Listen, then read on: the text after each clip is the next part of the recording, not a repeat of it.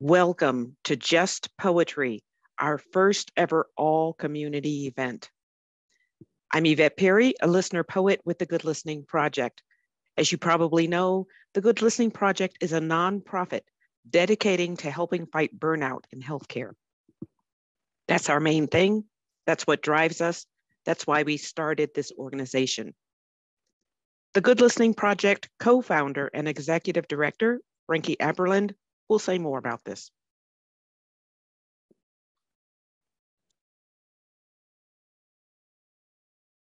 Thanks, Yvette. Burnout is a hazard in every field, of course. And good listening can make a huge difference in anyone's life. At the Good Listening Project, we are focused on nurses, physicians, social workers, and others who dedicate their lives to the field of healing. We got our start in healthcare. I used to work at Johns Hopkins Sibley Hospital here in Washington, D.C., where I first experimented with this idea in a professional setting. That's also where I first learned about the physician suicide crisis and the burnout that's endemic throughout healthcare. Over the 3 years since we founded the Good Listening Project, we've learned a lot from talking directly with healthcare workers. One of the primary lessons: wellness and equity are inseparable. The roots of the burnout crisis are systemic, not individual. It's the systems that are failing the passionate, generous healthcare workers of the world. When they feel heard and seen, they can step fully into their humanity and serve others. When they are put upon by racism, sexism, and other plagues of an unhealthy society, they wither without support and hope for change. We are here today to share with you some of the stories of the people whom your support enables us to help. You may want to have a box of Kleenex nearby, perhaps also a box of confetti. You're in for a really amazing show. I do want to alert you that these poems and stories contain content that may be distressing to some listeners. We encourage you to take care of yourself and step away from listening if you need to. I also want to take a moment to thank our major sponsor, the Chartist Just Health Collective. The Chartist Just Health Collective's president, Dwayne Reynolds, is a cherished member of TGLP's board, as well as of our Client Experience Committee, the ClexCom, and I see some other members of the ClexCom are here this evening. And Dwayne is also on our audience this evening. I want you to know that he's a fabulous public speaker, and if you ever have a chance to hear him speak, I hope you'll take it. I also want to acknowledge all the wonderful people who have put so much effort into preparing this event for us tonight. We are very grateful for that work. Thank you, Frankie. For the rest of the hour, you'll hear several poems that we have written based on our deep listening with members of the healthcare community. You'll hear the poem read aloud and be able to follow along with the text of the poem on screen. Then we'll share with you some background about the poem and the conversation with the healthcare professionals that inspired that poem. Then you'll hear all or part of the poem again to allow you to really soak in the words. So now, on to the poetry.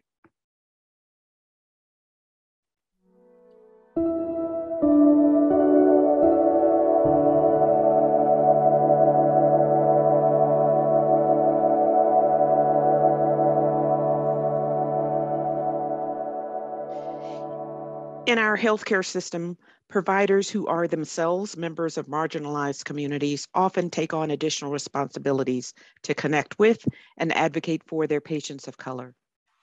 To care for their patients, these physicians and other clinicians use the competencies they have developed through their many years of education and training, but they also deploy the skills they've developed throughout their cultural and spiritual life journeys. Now, reading listener poet Jenny Hegland's poem, Where I Stand, is Cambia Sojourn scholar Dr. Kalia Johnson.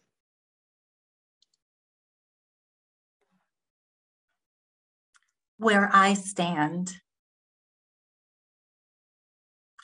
I stand in a place that's been prepared for me. I can feel it in my bones, bones that descend from the kings and queens our people have always been. I stand in faith, price already paid, calling me to answer what's captured in scripture, a song that spans lifetimes, spilled from the mouth of a babe.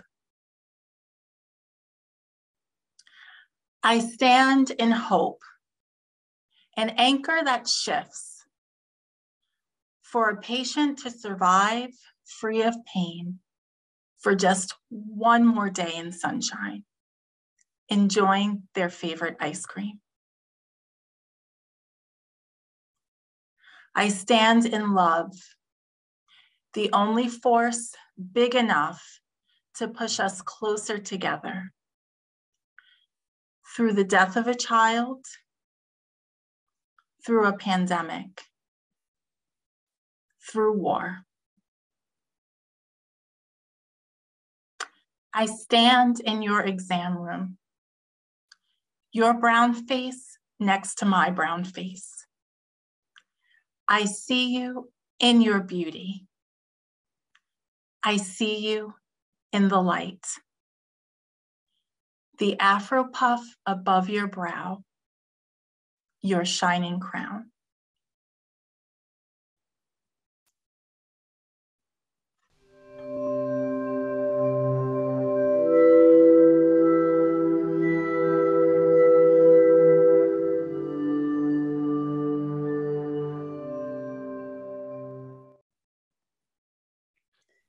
Oh, Kalia, thank you so much.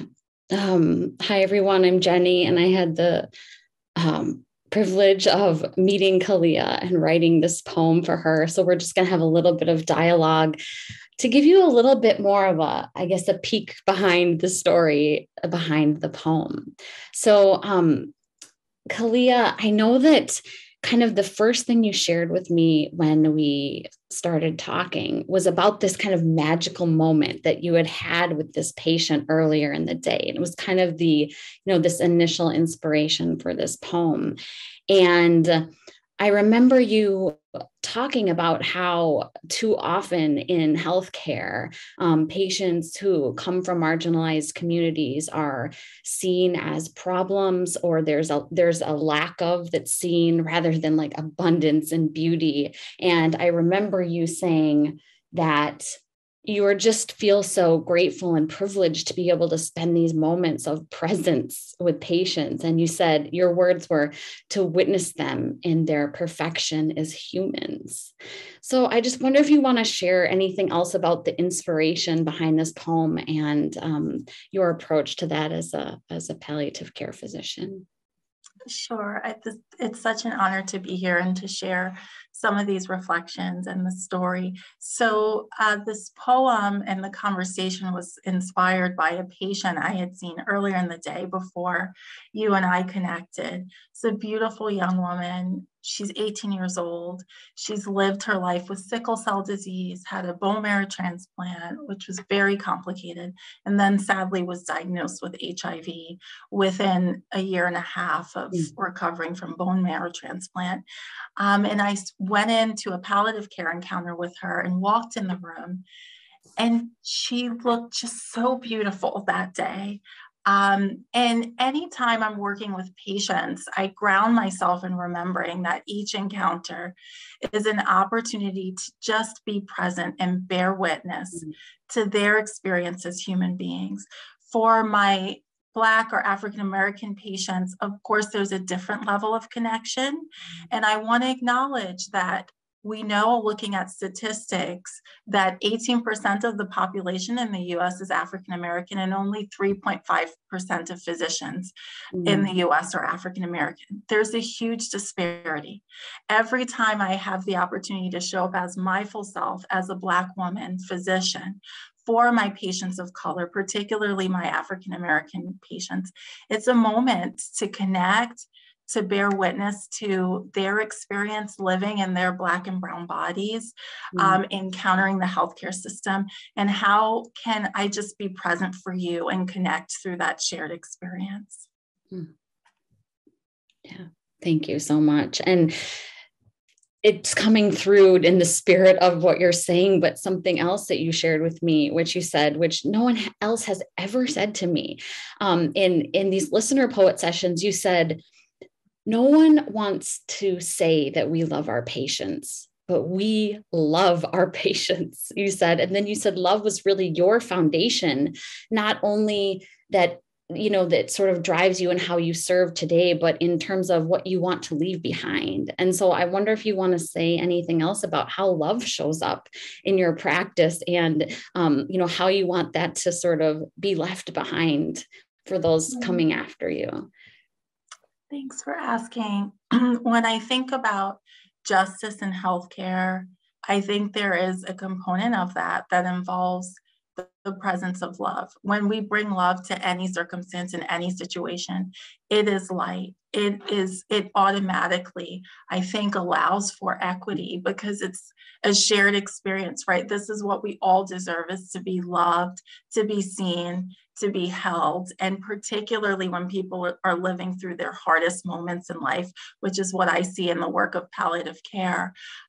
It's so important to bring love to that space for our Black and brown patients, any patient really who's living a marginalized experience or underrepresented, to show up with that loving presence where as healthcare providers, we are listening differently, we're engaged differently, we're bringing love to the space. It says, I see you, you are important, you are worthy, and I'm here to care for you. Oh, gives me goosebumps. Thank you. The last thing I want to just ask about this. So this poem, you also, when we talked, you talked about your 6-year-old son. You also talked about your ancestors. I'm looking and it appears that your dad is here in the chat. I see a comment from your dad. So there's your family showed up in this poem as well. And I wonder if you want to say anything else just about how your family showed up in this poem or sort of affects you and impacts your work and your life. Oh, it's so touching. It moves me so much. My values are from my parents, and my dad he's now in the generation of elders, right? It's very much who we are as people of African descent, to acknowledge our elders and our ancestors. We would not be who we are without them. My foundation, my core around justice and equity came from my father, how he raised me from childhood. So everything that I do in this space, when I get out of the bed in the morning, I go to my work to advocate for more access to palliative care for all children, particularly those who are marginalized. I think about those values that were set by my father and other elders in my life. And my mother transitioned the last year. She is now my ancestor, and I have many other ancestors. Dr. Richard Payne, who was an African-American physician who started and led the palliative care service at Sloan Kettering. These ancestors lift me up every day in my work in palliative care and encourage me to press on towards the values of equity, creating more equity and more opportunity for all patients.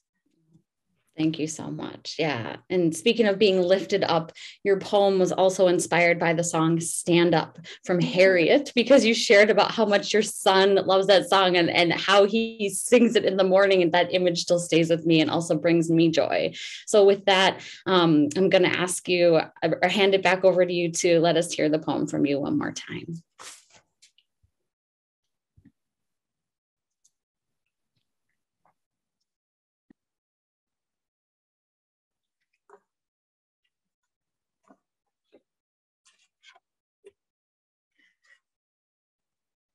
Where I stand in a place that's been prepared for me. I can feel it in my bones, bones that descend from the kings and queens our people have always been. I stand in faith, price already paid, calling me to answer what's captured in scripture. A song that spans lifetimes, spilled from the mouth of a babe. I stand in hope, an anchor that shifts for a patient to survive free of pain for just one more day in sunshine, enjoying their favorite ice cream. I stand in love, the only force big enough to push us closer together through the death of a child, through a pandemic, through war. I stand in your exam room, your brown face next to my brown face. I see you in your beauty. I see you in the light.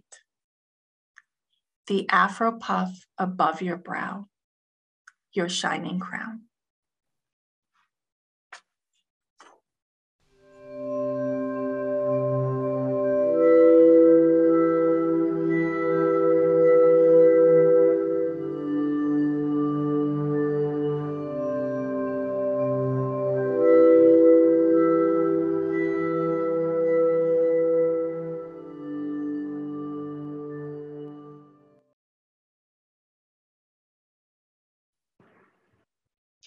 Healthcare involves more than the science part of medicine and involves more professionals within healthcare settings than the physicians, nurses, and other clinicians who might come immediately to your mind.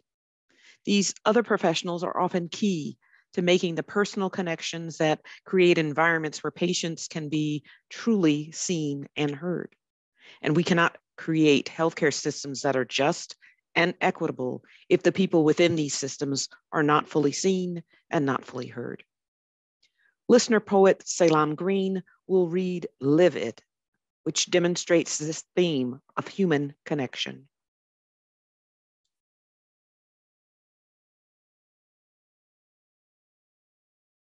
Live it.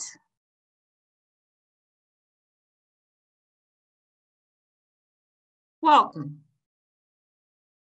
At the height of a global pandemic, chaplains were not allowed in patients' rooms. In order to pray and beckon light and fellowship with those experiencing pain, hands were placed on windows.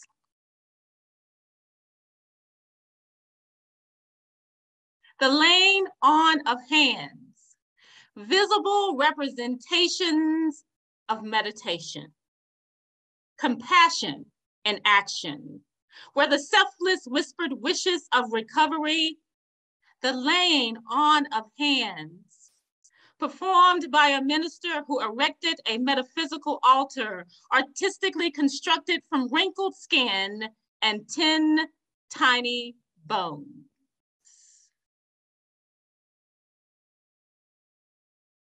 Then came the miracle workers, midnight magicians, faithful family caregivers, and medicine men and women who placed their hands too.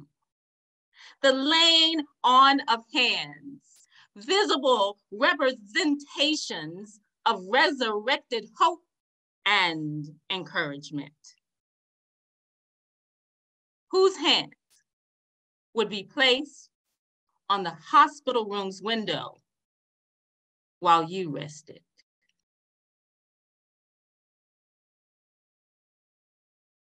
Your father, a good father, a great father, who preached in countless sick rooms.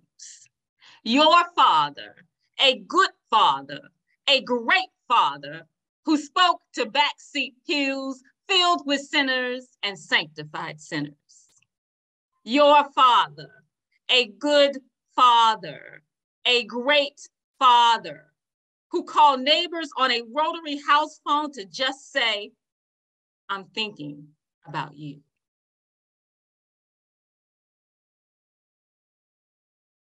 Your father, who taught others that the laying on of hands is to live it, to live it, to pivot, to shift, and embrace newness with fresh faith. Your father, a good father, a great father, who taught a son to live it, modeling the roots of non-judgment when fear threatens the peace of humanity. Live it. Laying on of hands on finger-spotted windows where the spreading of the word of a good father, a great father, the father, a solace to the lonely, are single solemn devotions of imperfect gratitude, are sweet reminders to live it, to live it. Welcome.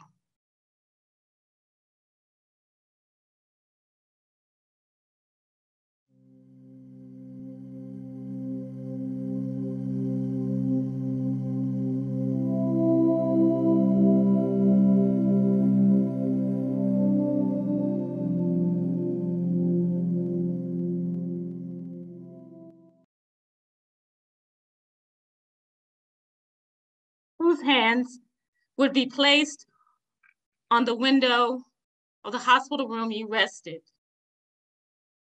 Oh, I tell you, I interviewed Malcolm Marla, who is a former senior director of UAB's, University of Alabama at Birmingham's pastoral care, who is now a leadership professional for UAB medicine, who's responsible for over 250 physicians who are in leadership.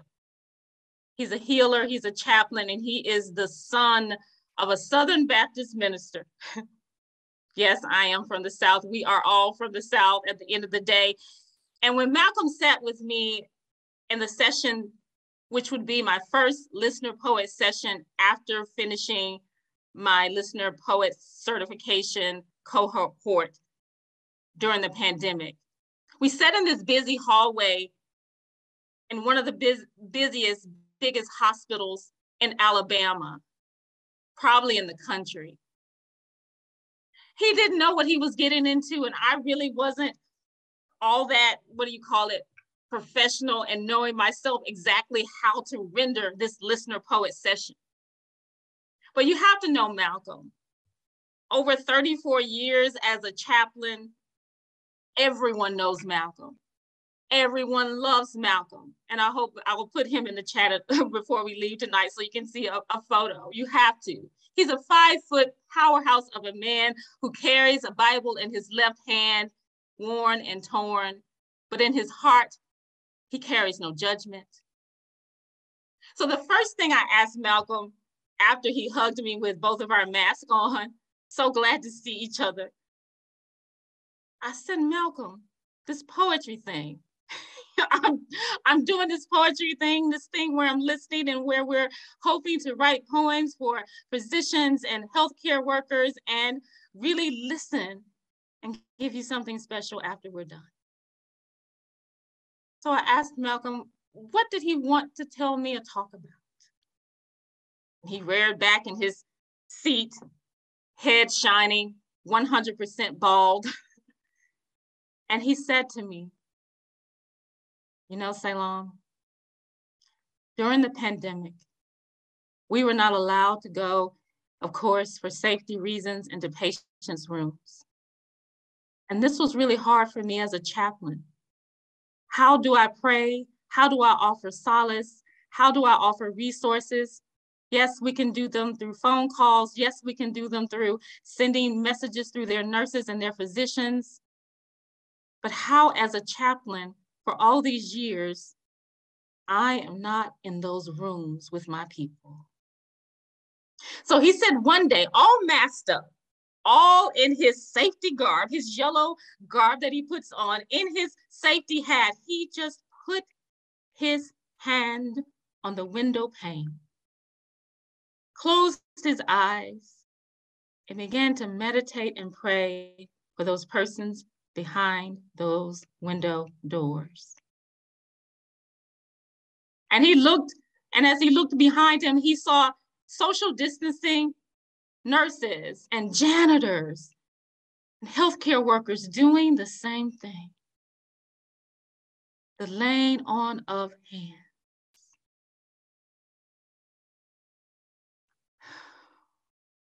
Then I asked Malcolm, if that was you in that hospital room resting, whose hands would you want on your hospital window? And he looked at me and he said, you know, I had a great father. I had a really good father. My father was the best father. And I would want my father's hands on those window panes, not just for me, but for all of humanity.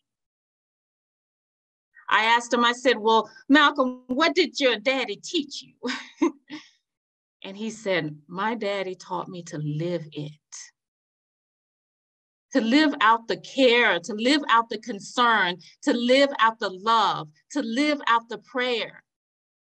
Before there was a pandemic, before there was a need to put the hands on window panes, he said his daddy had hands on window panes and pews and cars and telephones and people's shoulders because his daddy lived it.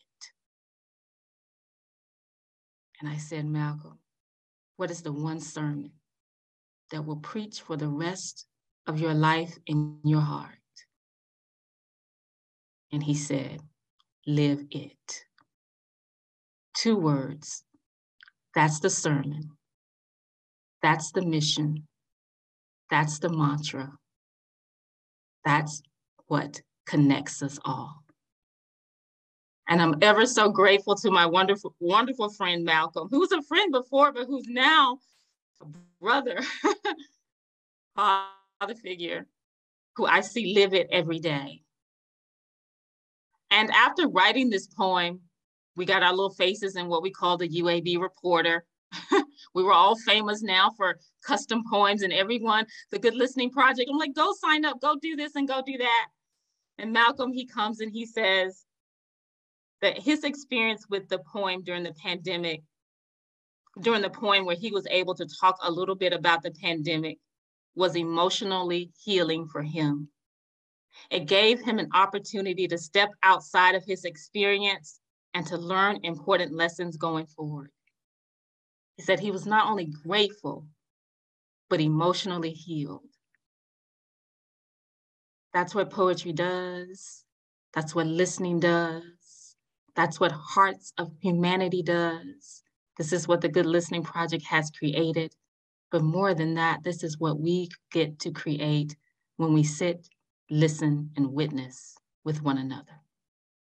So Malcolm and I are on a little tour around the hospital. He has 250 physicians that have to live it. And we are together going to practice that through poetry and listening. And I have the Good Listening Project, Frankie, Jenny, Ravenna, Yvette, and all others, and my cohort to thank for giving me this opportunity to live it and offer that today. So as I read this poem again, I ask you, hold your hands up to your metaphysical altar. Who are you holding your hands up for or to? Lay your hands as we reread this poem quickly. Lay your hands, my friends. Live it. Live it.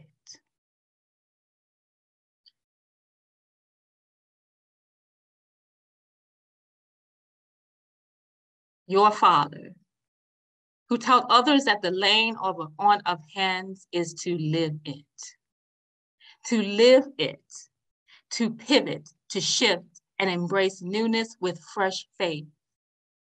Your father, a good father, a great father who taught a son to live it. Modeling the roots of non-judgment when fear threatens the peace of humanity, live it. Whose hands would you want laying on that window while you rested? Laying on of hands on finger-spotted windows where the spreading of the word of a good father, a great father, the father, are solace to the lonely, are single solemn devotions of imperfect gratitude, are sweet reminders to live it, to live it. Whose hands will be placed on that window while you rested? Live it. Welcome. Thank you.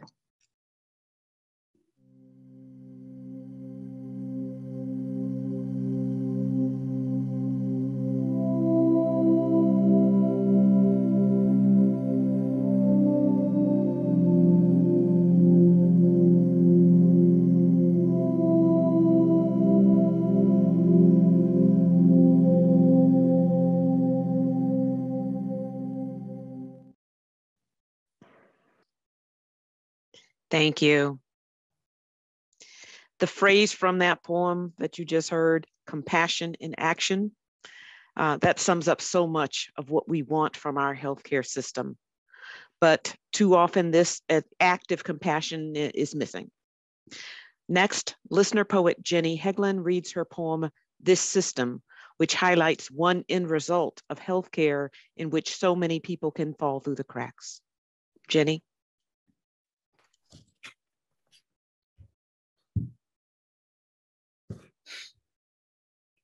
Oh, Salem, thank you. This system. I feel naive for believing this system could be held to dignified standards, giving time to explain why a person's loved one died, adequately compensating investigators who, there's no question, we couldn't do our jobs without. For every autopsy, I read every police report, each suicide note. These are the people who don't come into the clinics before they arrive on my table. They are society's most uncared for. They are society's most uncared for. Mental health care, dental health care, better health care. We don't make it available, but we require a physician to sign every death certificate. We guarantee every person the right to see a physician upon death or in prison. It's too late. This is not good science. This is not good community.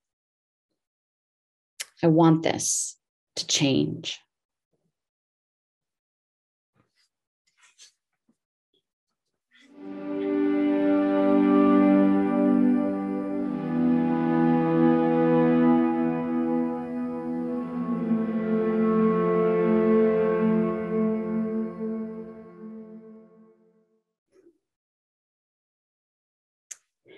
So this is a poem that I wrote in October of 2020, and it was for a person who was a part of the American Association of Medical Colleges that we did a large engagement with. And her story has really been traveling with me ever since. She's a medical educator and also a medical examiner, and she specializes in performing autopsies for unnatural and violent death. She shared with me that most of the people that she performed autopsies on were impacted by alcohol or drug addiction and had other mental health conditions that also contributed to their deaths. Her story in particular felt really important to share as part of this event because it really reveals just how deep the inequities in our system reach, including the inequities around mental health. I remember in listening to her how distraught she was, how the sort of the despair in her voice, and how deeply she was grieving for the people who were dying day after day, for whom it was too late. And this system, our healthcare system, this system that is our healthcare system, was failing them over and over again. And another thing that really stayed with me from her story is she was also distraught about how her and her colleagues were being treated because the system was also failing them.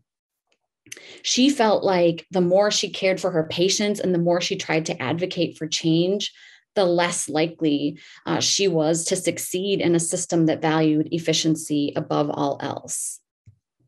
The last thing that I want to mention about this poem that I just feel is really timely is that in the end, it really calls us to question this relationship between science and community.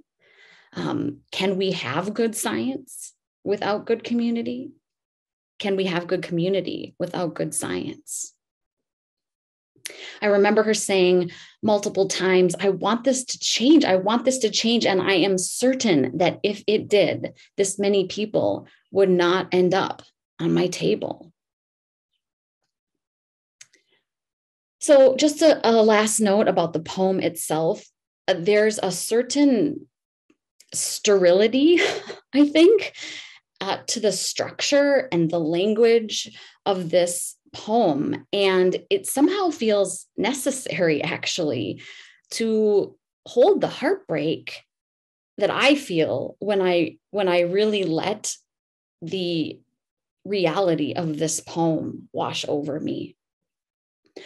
So with that context and with that invitation, I suppose, I'll read it for you one more time. This system. I feel naive for believing this system could be held to dignified standards, giving time to explain why a person's loved one died, adequately compensating investigators who there's no question we couldn't do our jobs without. For every autopsy, I read every police report, each suicide note. These are the people who don't come into the clinic before they arrive on my table. They are society's most uncared for. Our most uncared for. Mental health care, dental health care, better health care, we don't make it available, but we require a physician to sign every death certificate. We guarantee every person the right to see a physician upon death or in prison. It's too late. This is not good science. This is not good community. I want this to change.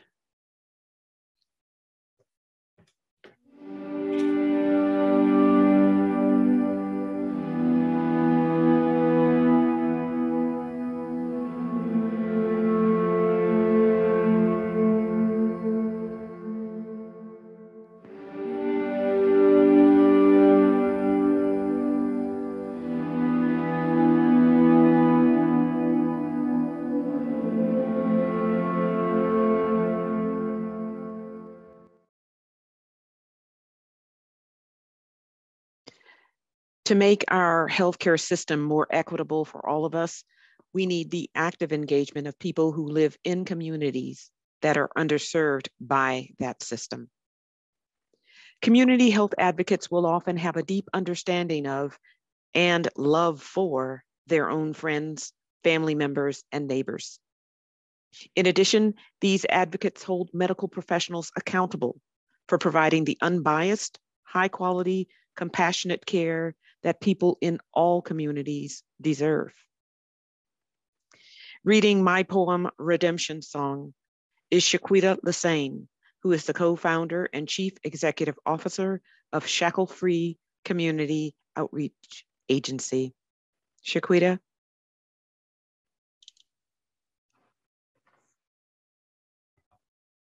Redemption Song.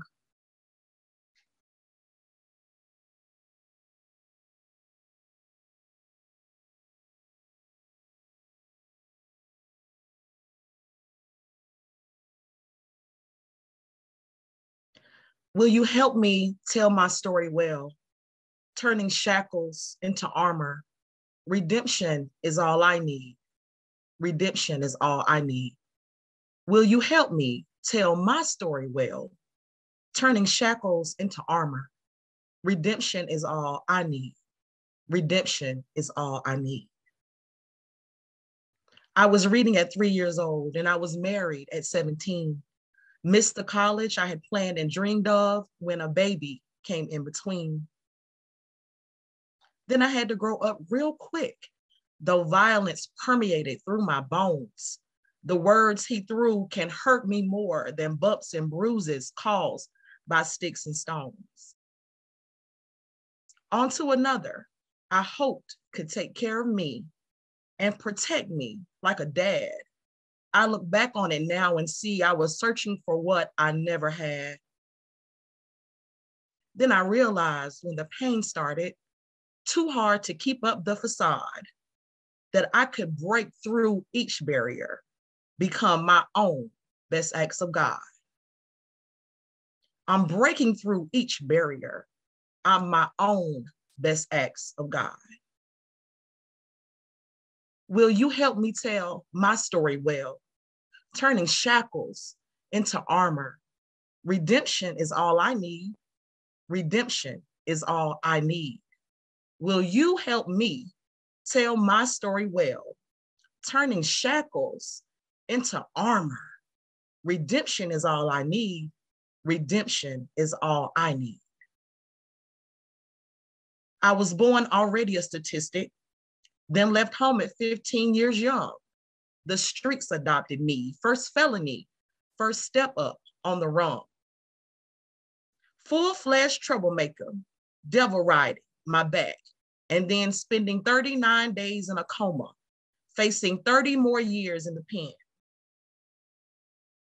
At that point, a 5-time felon, hemmed up with no way through, asked God to give me one more chance, one more time to start anew.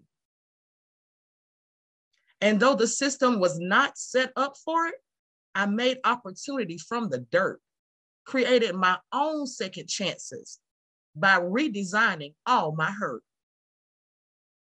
Creating my own second chances by redesigning all my hurt. Generations of being used up, burned up, beauty rise up from the ash. Empower, encourage, motivate, inspire as we free up from the lash. Will you help me tell my story well, turning shackles into armor? Redemption is all I need. Redemption is all I need. Will you help me tell my story well, turning shackles into armor?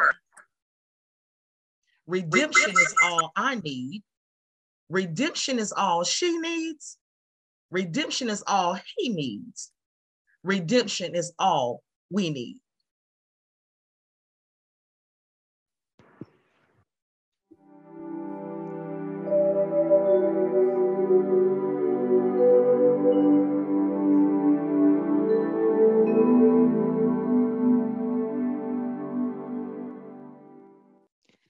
Thank you, thank you so much, Shaquita. I had the listening session with you and your partner of your nonprofit organization serving underserved rural communities, right? And one thing that stuck in my mind when we talk is you both said that in your community, you are surrounded by your life stories. You said that, you everywhere you walk, you're surrounded by each of your life stories. And I remember you told me you hoped that your experiences would help others, particularly young people, realize that they too could free themselves from the shackles of poverty and systemic racism and violence and other ills. So why do you think that sharing your stories could help others? Thank you for writing such a beautiful poem for us, just listening to our story. But I believe that it is time for small grassroots organizations to have a seat at the table, to be able to share how it really is, and having an opportunity to do that with a platform such as this, the CDC, and other federal agencies that sometimes don't have an opportunity to really hear the stories and how what they do affect what happens in our communities and the safety of us all. And you just kind of alluded to this, but your organization received national attention for its efforts in vaccinating members of your community during the pandemic. So why is it that you think you were effective and impactful where the traditional healthcare system wasn't? Well, I believe that it's time for us to listen to the individuals who are involved. We utilize beauty and barber professionals to spread information through low-income, BIPOC communities, hard to reach areas. We utilize the trusted messengers. And I believe that a lot of time it's lost in the system that we share information, or information is shared from the top down, but it doesn't get to the people that really need to hear it from the people that they trust. I am aware that in 2030, they're anticipating a 5 million shortage amongst doctors and nurses in the medical field. And just to understand that if that does happen, the projection does happen, then where will people go to get just basic information? And we were able to just bring it back down to the level of our people where we can actually make a difference. They don't trust people that they don't know in low income and rural areas. And so in order to flip poverty around, we have to have a seat at the table and listen to the voices from the community. Thank you. And just the last point, when I wrote this poem, I created the first verse from the perspective of your voice, and the second verse was from the perspective of your partner's voice. But with the bridge and the last chorus, I really wanted to bring in the voice of your community. So what is the one thing you wish that you could communicate to people who live outside of marginalized communities? What is the one thing you wish they would understand and realize? I want them to realize that everyone matters, that everyone's opinion matters. And in order for us to really turn this thing around, we have to do it together. We have to eliminate the silos. We have to all come together united. There's so many people doing so many great things, but until we put all of that together, we're unable to see if there's a solution, if we're wasting money, if we're wasting funding on certain things that don't work. And I would love to see everyone working in concert with each other so that we can make a difference and we can stop the killing and stop, so many lives being lost in America. So I would love to see this concept spread across everywhere. Thank you so, so much. And then just to close this poem out, I'm not going to read the whole thing, but I'd love to read for you the voice of the community, the last, the bridge and the chorus as it ends. Generations of being used up, burned up, beauty rise up from the ash. Empower, encourage, motivate, inspire as we free up from the lash. Will you help me tell my story well, turning shackles into armor? Redemption is all I need. Redemption is all I need. Will you help me tell my story well, turning shackles into armor? Redemption is all I need. Redemption is all she needs. Redemption is all he needs. Redemption is all we need. Equity in our healthcare system will only occur through the hard work of each of us. For frontline workers, this individual effort may require constantly reminding themselves of the reasons they went into medicine and healthcare in the first place. The poem, I Am Here, by listener poet Elizabeth Pringle serves as such a reminder to self. I am here. Keep me here, where I hear the needs of those who have come, clinging close to their hope. Let me be hope, trusting to this path, this purpose clear, listening beyond data. Make my heart open, away from the story of dead end despair, the cold back of cynicism. Give me courage to change the world, making meaning from unknown fears, holding each life sacred. This is why I am here. This man, this doctor, was being pulled in so many directions. There were at least 3 points of tension in his life. He was a medical oncologist and a palliative care doctor, and he was trying to give all of his attention to his patients and give them his full self, at the same time being pulled by the administration to see more patients, because certainly the need was high in 2021. And then he had just become a new father. So he had another pull from his family to be as present as possible to his newborn child. So his work kept him very, very busy. And he said there was always 100 more things to do. He hoped, though, that his work as a doctor would remain meaningful as the years went by, and that he would not become cynical, as change can be slow or non-existent. He called this the death by 1,000 cuts. So in writing this for him, I wanted to make it sort of a mantra or a prayer for him to take with him as he went forward, hearing all of his hope, and then putting that back to him, giving it back to him. I was surprised he had time to talk to me, being so busy, but he did. He gave me all of his attention, all of his heart into that listening moment. And now I'd like to read it one more time. I am here. Keep me here, where I hear the needs of those who have come, clinging close to their hope. Let me be hope, trusting to this path, this purpose clear, listening beyond data. Make my heart open, away from the story of dead end despair, the cold back of cynicism. Give me courage to change the world, making meaning from unknown fears, holding each life sacred. This is why I am here. Thank you so much for joining us tonight to honor these stories. If you'd like to keep supporting good listening in healthcare communities, we would love to connect with you. You can help us bring listener poets to your healthcare-related workplace. You can make a donation to help us reach under-resourced healthcare communities. You can become a listener poet.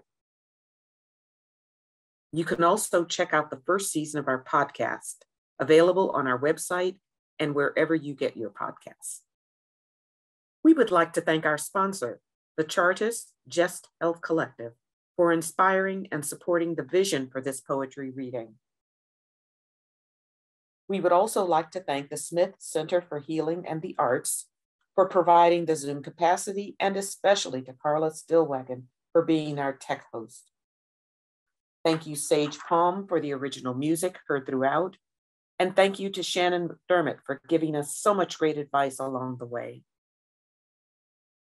Thank you to our team at the Good Listening Project for coming together to coordinate and plan this first community poetry reading. Thank you to our readers tonight, Kalia Johnson, Selam Green, Elizabeth Pringle, Jenny Heglin, Shaquita Lassane. Thanks also to our chat host, Elle Klassen, and our planners for this event, Jenny Heglin, Frankie Aberland, and Ravenna Raven. And thank you for being here with us, for supporting this work and believing that good listening is healing.